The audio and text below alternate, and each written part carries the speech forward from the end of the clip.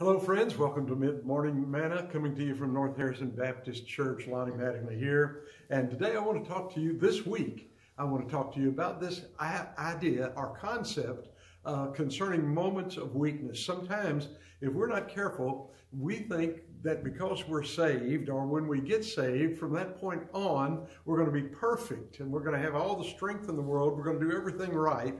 But as I search the Scripture, I find that every person in Scripture seemed to have moments of weakness. If you go back through, you find that Adam walked with God, but in a moment of weakness, he allowed Eve to tempt him to do something that she was tempted to do by the serpent, and he plunged the world into sin by taking a bite of that forbidden fruit.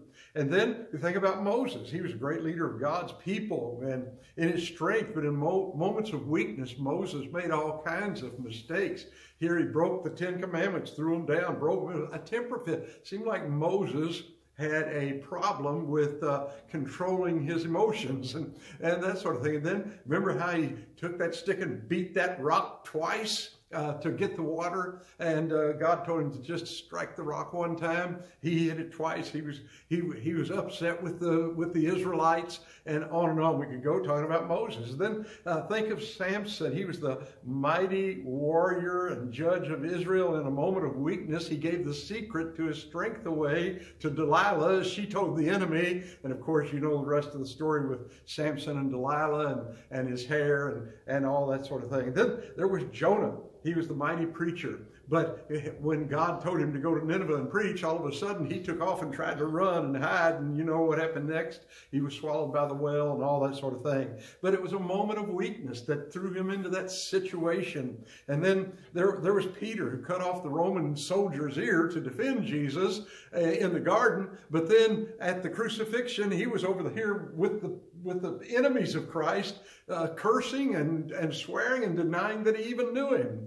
And then the Apostle Paul said, "The things I would, I do not. And the things I would not, that I do." Paul said, I have moments of weakness too. So it's all through the Scripture, how that even the godliest people that we know about had moments of weakness. And I want you to think about this. Number one, it's a universal problem. It's a universal problem. Don't beat yourself up so bad. Instead, try to improve. Find out what caused you to go off, what caused you to compromise, what caused you to commit that sin. And just ask God then to strengthen you. Get counseling if you need it, whatever you need to do. If you have a bad attitude, if you're a gossip, if here we're in the day now, you can put things out for the whole world to see through the internet and through Facebook and Twitter and YouTube and all those kind of things. And you can put things down that would hurt people, and yet just in a moment of weakness, you send something out, and then maybe even years later or months later, or maybe even the very next day, you regret it. You think, wow, what have I done? I wish I hadn't done that. And that sort of thing. We have those moments of weakness. Again, it's a universal problem. Listen to what the Word of God says in Ecclesiastes chapter 7, verse 20. And he said, "For there is not a just man on earth that doeth good and sinneth not." Think of that. Not a just man on earth. And then think of 1 John chapter 1, verse 8. "If we say that we have no sin, we deceive ourselves, and the truth is not in us." I think John was talking, when he was writing that, I think he was writing to Christian people. He wasn't trying to prove the old sin nature that we all need to be saved from. I think he was talking to people that were already saved, but he was telling them that if we say that we have no sin, we deceive ourselves, and the truth is not in us. Even spiritual people have moments of weakness. Sunday school teachers, Christian workers, even pastors and preachers have moments of weakness. In 1 Corinthians chapter 10, verse 13, the Bible says this. This is a great verse. Listen to it. As a matter of fact, jot this down. 1 Corinthians 10:13. 1 Corinthians 10:13. Work on it this week. Memorize it. Use it as a stronghold in your life to help you to stop and think and make wise decisions in those moments of weakness. He said, "There hath no temptation taken you, but such as is common to man. But God is faithful, who will not suffer us to be tempted above that will not suffer you to be tempted above that ye are able, but will with the temptation also make a way to escape, that you may be able to bear it. Think of that. God said nobody's above temptation. But if you really want to escape that temptation, instead of bowing to the temptation, doing what it's luring you to do, instead of that, why not instead determine that you're going to stand for Christ and ask God to deliver you, and He'll be faithful. He's faithful and just to deliver you, to help you, to strengthen you in those moments of weakness. Now, I don't know what it is. Maybe you have often moments. Maybe it's some old sin habit from before you got saved. Maybe you were addicted to tobacco or to alcohol or to drugs or to immorality or something else.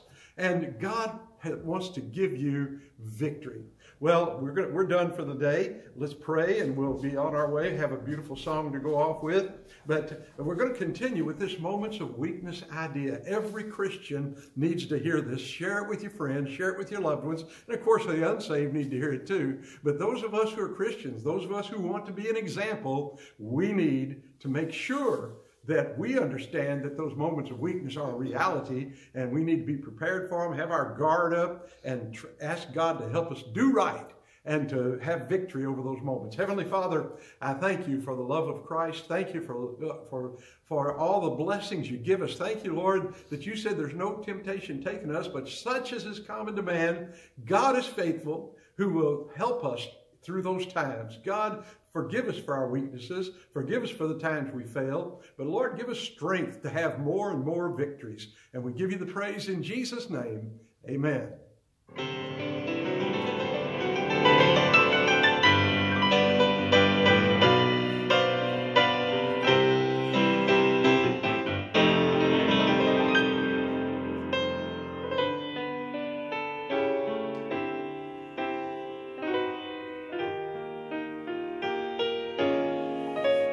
There are things as we travel this earth-shifting sand that transcend all the reason of man.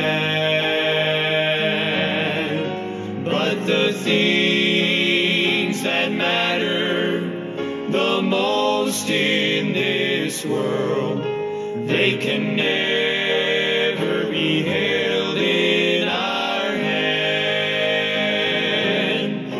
I believe in a hill called Mount Calvary.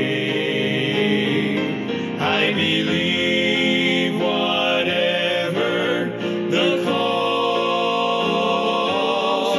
and when time has surrendered and earth is no more, I'll still cling to the old rugged cross. I believe that this life with its great mysteries surely someday will come to an end.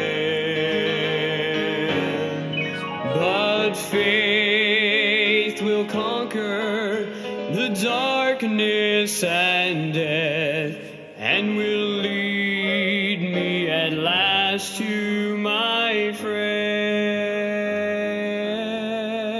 I believe that the Christ who was slain on the cross has the power to change lives today.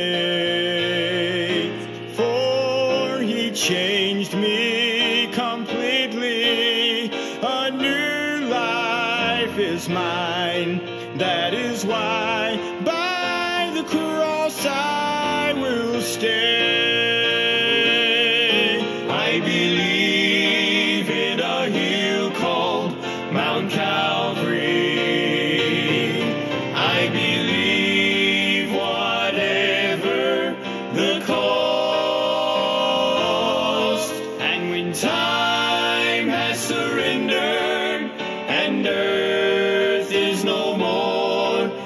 still cling to the old rugged cross.